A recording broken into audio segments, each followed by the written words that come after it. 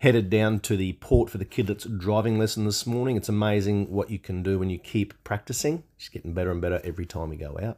Jordan finally had a chance to come over and catch up with work on the Subaru. So he also wanted to check out my latest purchase, the white Hilux. Like typical blokes, we went over it, picking all the problems out and things we might be able to do to fix it.